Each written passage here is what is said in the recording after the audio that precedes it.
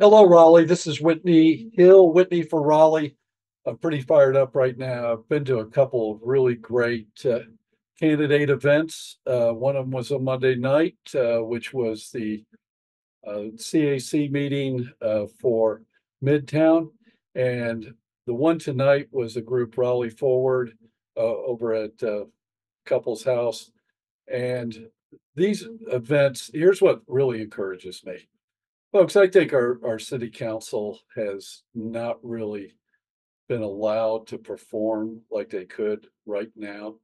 I think that I'm gonna lay a certain amount of blame with the city administration of not giving these folks the information they need.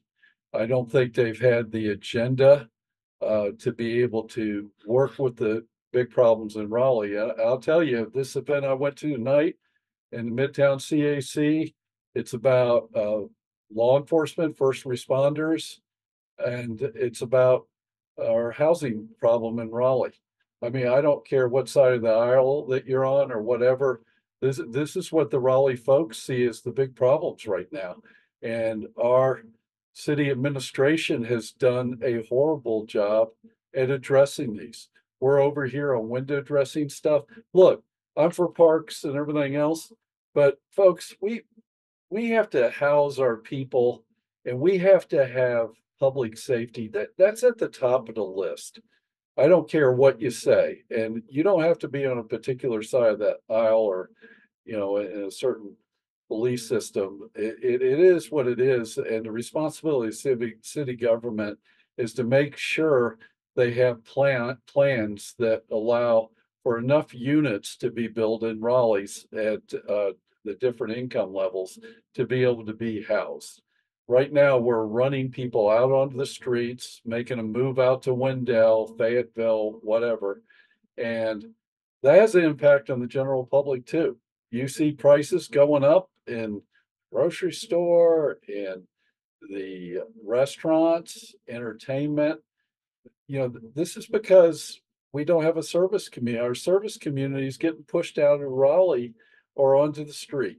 So this event, I get to talk to some people. It was Raleigh Forward last night. The CAC meeting was Larry Halfont's the guy over there, Midtown CAC. These were just great forums here for the candidates to be able to come in and talk about this stuff. And there's different ideas from different folks about how we need to address this, but right now it's not being addressed. It's really just not being addressed.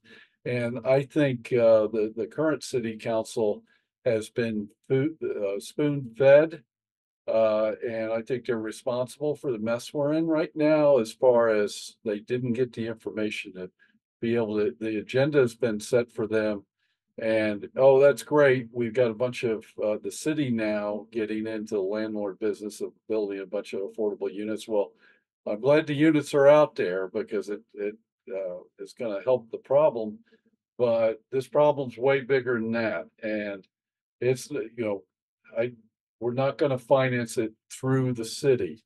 We need to start eliminating the red tape downtown, following the plans that have been set forth before. Where those plans are deficient, we need to move fast to fix those plans. And I think some of it is obsolete, but we haven't been working on this stuff like we should have for a while. So that's what I'm for, win or lose in my city council bid. If I can start, getting information out there to the voters so that they know what's going on downtown and we can get on the road to getting it fixed.